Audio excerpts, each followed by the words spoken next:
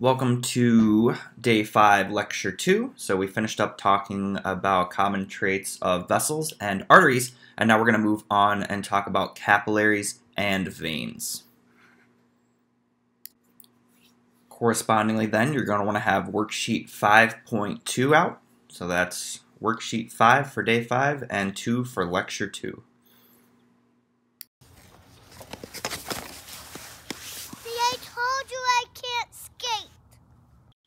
And our science memes for today. See, I told you I can't skate. That's my defeatist son Everett learning how to skate.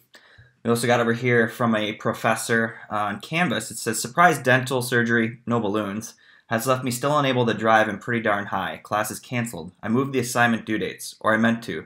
That save button is very elusive. Anyhow, work on your tool assignments, have a glass of wine or whatever, enjoy the evening. You can call me if you have questions or just want a wacky stream of consciousness rant on why 2020 sucks so far. Well, we're out of 2020, but I still thought that was kind of relevant. And then finally, over here on the right, we got, are you taking me to the hospital? No, sir, you need top medical experts. We're taking you to the comments section. We'll begin today by taking a look at the characteristics of capillaries, and specifically going to look at the differences in permeability between them.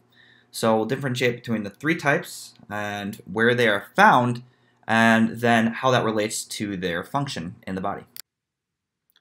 The capillaries are the smallest blood vessels within the human body, and they're what connect the arterioles, the smallest of the artery types, to the venules, the smallest of the veins. And the capillaries are found in between here. The average length is about 1 millimeter. And they have a diameter, very small, about the width of a red blood cell, or an erythrocyte. And because they're so narrow, the red blood cells have to move in single file throughout them, a term that we call rouleau. There are about 10 billion capillaries on average within the body. Here we can see really well the rouleau, those red blood cells moving in single file throughout those capillary vessels. And recall back to the last lecture that the wall of the capillary consists of a single endothelial layer sitting on a basement membrane. And that thin wall and the small diameter of these vessels, these are optimal for exchange between the blood and the tissue fluid. Here we can see that rouleau in action with this GIF. The capillaries, so we said that they're thin-walled, they have that single squamous cell simple endothelium layer, right? So one layer of those flattened squamous cells, and they have a very small radius, the width of one red blood cell. So we see that this is ideal for maximizing the surface area and exchange of materials. So all the blood is exposed basically to the surface of that vessel that maximizes the surface area, and we see that the velocity of the blood through those capillaries is also very slow, and that allows for adequate exchange time to occur. You can imagine if we're blowing through that capillary, then we don't get adequate time to exchange. But if we're moving slowly through that capillary, we do have that times to exchange the materials. So they branch to bring blood within reach of every cell of the body, these capillaries.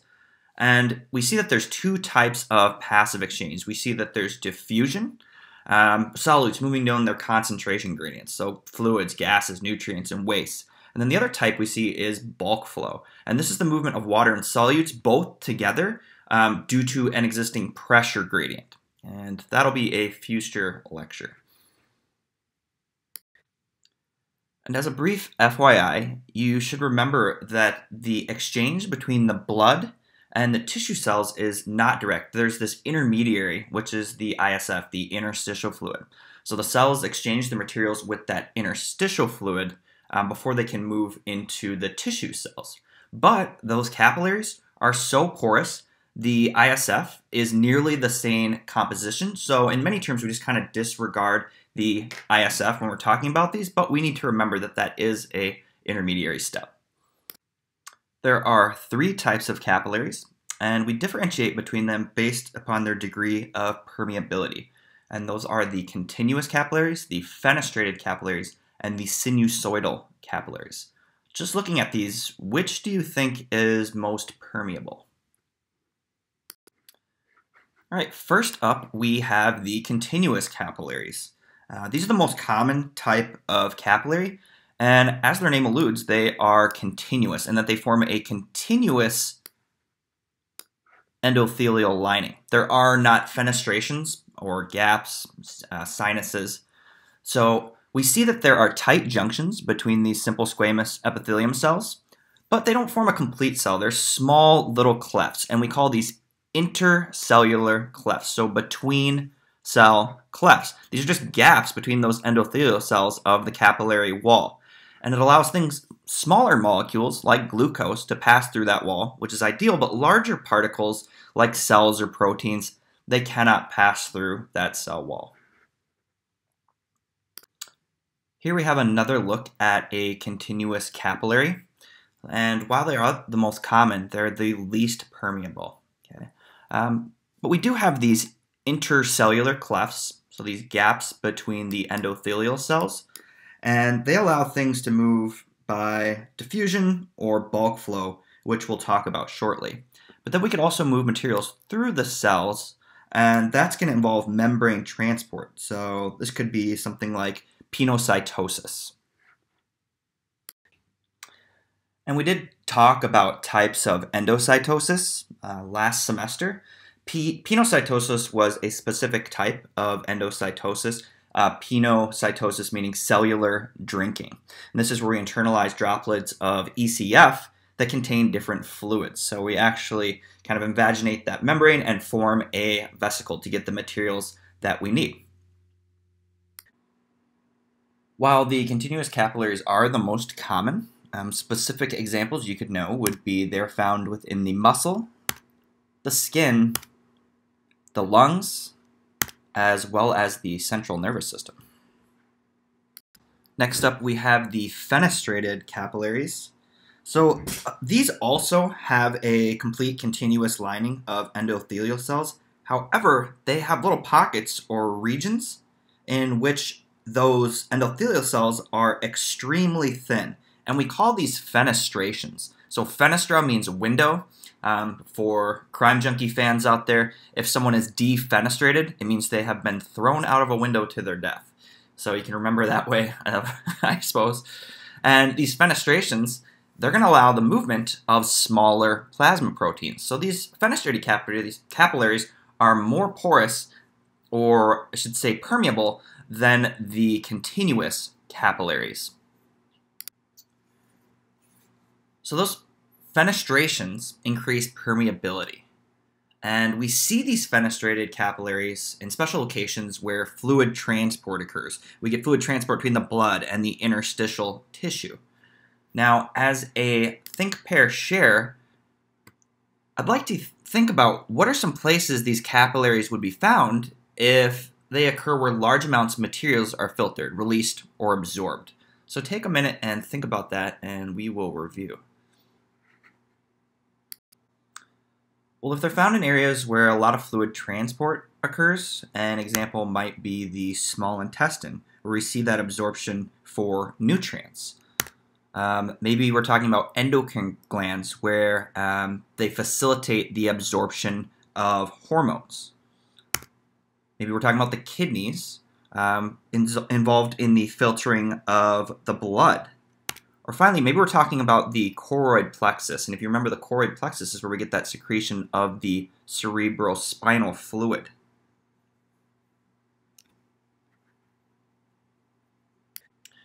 Finally, we have the sinusoidal capillaries, or just the sinusoids.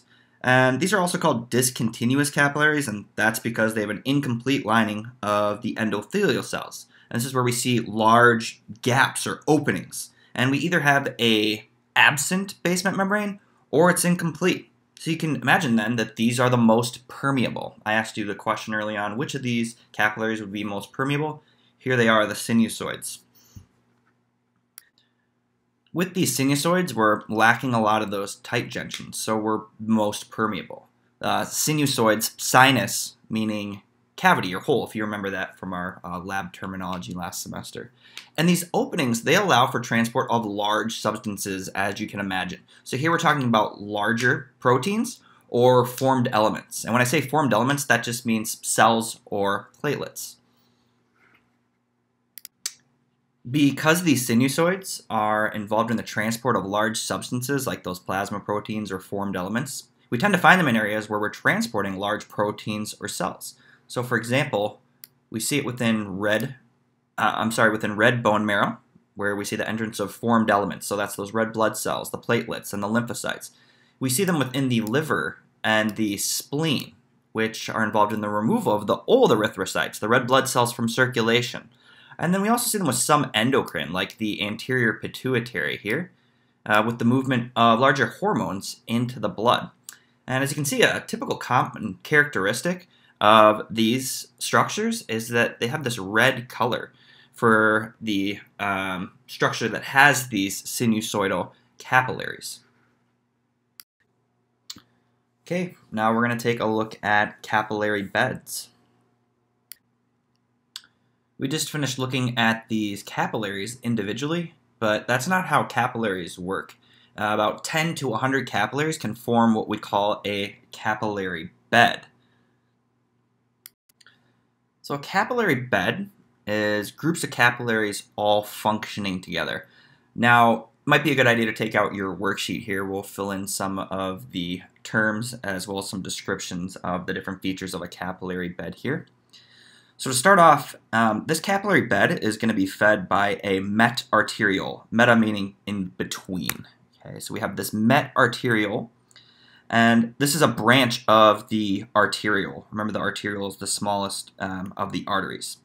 Now the proximal part of the metarteriole is going to be encircled by these scattered smooth muscle cells. Okay, so we can see that here. So we have smooth muscle cells within the proximal being closer to this artery here. Whereas the distal part, this is also called the thoroughfare channel. So this allows us to pass through this bed here. That is your thoroughfare channel. And that has no smooth muscle cells within it. Now the thoroughfare channel, that connects to a postcapillary venule. So remember, a venule is the smallest of the veins, allows us to return blood to the heart. So that's going to drain the capillary bed, this postcapillary venule. We also have true capillaries. Now, these true capillaries, they branch from this thoroughfare or this metarteriole, and they make up the bulk of this capillary bed. So we can see here the bulk of this capillary bed is actually made up of these true capillaries, not the metarteriole or this thoroughfare. Now, at the origin of each of these true capillaries, we'll see here, I'll switch a color. Maybe, I don't know what's going to show up best, maybe some yellow. We will see that there is a ring of smooth muscle, and this is called the precapillary sphincter. And that controls blood flow into the true capillaries.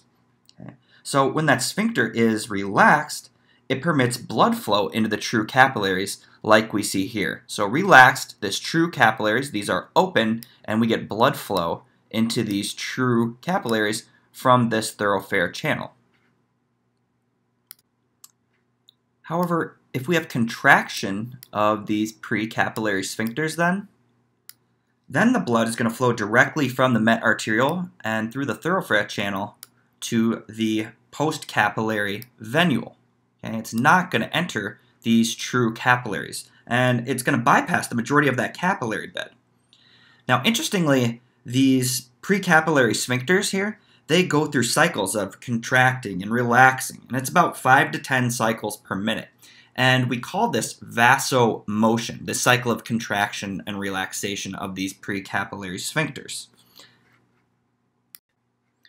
And the exact physiological reasoning behind vasomotion is not known, though it's thought to aid blood flow through tissues by helping to reduce resistance. That's one of the hypotheses that's floating around out there. Now, I should also point out that at any given time, only about a quarter of the body's capillary beds are open. So if we're looking at this bed here, the other 75% of the capillary beds are all going to have contracted precapillary sphincters so that we bypass here and move to this postcapillary venule, and we don't have blood entering the capillary bed. Now, why is that? Well, let me put it into perspective for you. So it is about 25,000 miles to encircle the globe. But we have about 60,000 miles of capillary if we were to put them end to end. So that's 2.5 times around the world. Now we can only have a quarter of our capillaries open at once because there's only about 250 mils of blood in the capillaries. That's about 5% of your total blood volume. And we just don't have enough blood to fill all the capillaries at once, and for that reason, they cycle. Moving on to veins now, we're going to look at the structure and function of the 3 different vein types, what their companion vessels are, and then the systemic veins' role as a blood reservoir within the body. So we've brought oxygenated blood to the tissues now via arteries to the capillary beds. We dropped off those nutrients, gases at the capillary beds, and now we got to return that deoxygenated blood to the heart. And this is going to occur via veins. And veins merge into larger and larger vessels as we return to the heart. So we're going to see an increase in the size of that vessel and therefore an increase in the lumen diameter. First up, we have the venules, and the venules are the smallest of the veins. So they have diameters ranging from 8 to 100 micrometers. 100 micrometers, for example, would be the thickness of a piece of paper. They are the companion vessels to the arterioles. So remember, the arterioles were the smallest of the arteries, and now we're talking about the smallest of the veins, the venules. And remember, companion vessels, they supply the same body region. So we can get the oxygenated blood there and then back. So we prevent pooling, that type of stuff. Now, the smallest venules are the post-capillary venules. Remember, those are what drain the capillaries. And then the largest venules we see will have all 3 tunics. And these venules are going to then merge to form veins as we return to the heart. A venule would transition to a vein if it is greater than 100 micrometers. So that's that cutoff point. Less than 100 micrometers, we're a venule. Greater, we're a true vein. Small and medium-sized veins, you might be able to guess their companion vessels would be the muscular arteries, and those are those mid-sized arteries. The largest veins, they would travel along or be companion vessels with the elastic arteries, the largest of the arteries. Now, most of these veins of these sizes, they're going to have valves. So let's talk about that. So the valves are made of that innermost tunic of our vessels, the tunica intima, and as well as with elastic and collagen fibers. So we can see here we have a normal functioning valve, okay? And this allows us to continuously move blood toward the heart. And it's a similar structure to the heart's semilunar valves, which you've just recently covered within the cardiac unit. So let me ask you then, as a think, pair, share, what would happen if you had a faulty vein valve? So think about that. Well, as you probably guessed or know from experience, this is going to allow the blood to flow backwards, right? And if blood flows backwards, well, then we can have issues with pooling. So the valves, their job there, a normally functioning valve, is to prevent the blood from pooling in the limbs and ensure that the blood is continuously moving back toward the heart and not pooling systemically. Well, your mind might have naturally gone here already, but we're going to talk about varicose veins. So varicose veins are actually caused by weak or faulty valves within the veins. So you can imagine if these valves, if they're weak or damaged, then blood isn't going to only move back toward the heart, and it can flow backward, and then it can pool in that vein, and that causes that vein to stretch or twist. So generally these don't have too many health concerns. It can cause a little bit of aching, but it's generally mostly cosmetic. You can do things to help. In severe cases, they will do surgery. Or like my wife, she's on her feet all day as a nurse, and she wears compression socks to help with this. To finish up our vessel functional anatomy, I thought I'd put up this image here side by side that we started with. So this is just showing the comparison of those companion vessels again. So you can see the large veins, they're companion vessels with the elastic arteries. The small to medium-sized veins, companions to the muscular arteries, and venules to arterioles.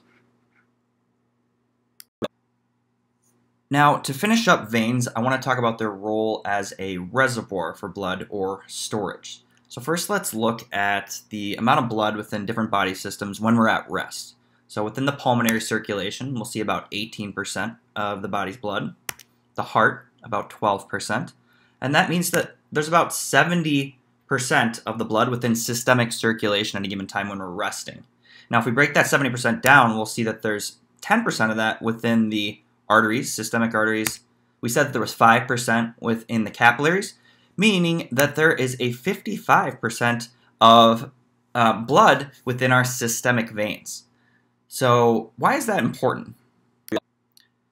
Well, the large amount of blood within our systemic veins allows them to function as a blood reservoir. So meaning that we can shift blood from these reservoirs, the veins, into circulation, doing things like vasoconstriction or vasodilation.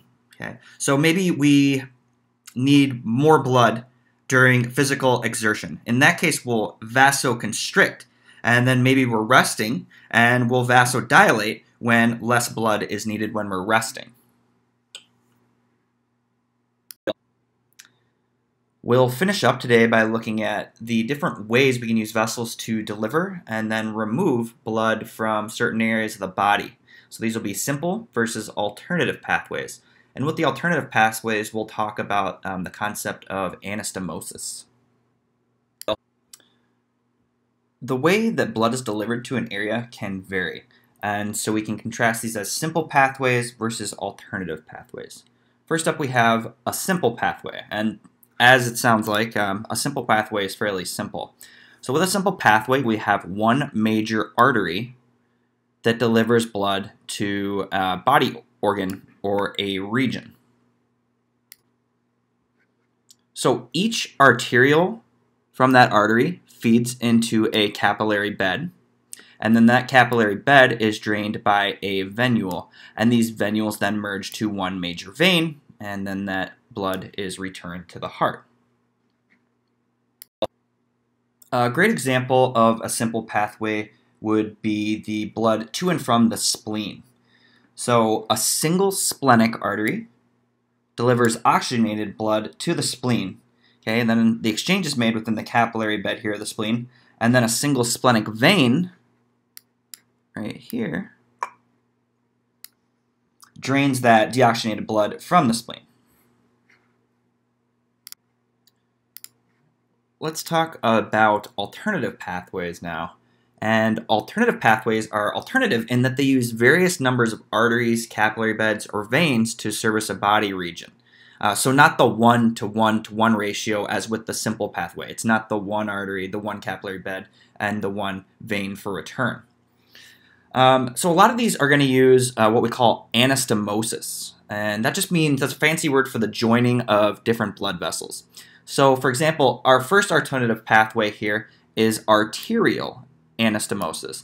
And we see just that. We see that there are different arteries, right, that are coming together and joining to feed this capillary bed. And then there is one vein for venous return here. So we see two or more arteries converging to supply the same body region or organ. Some examples of this would be the superior and inferior epigastric arteries that supply the abdominal wall.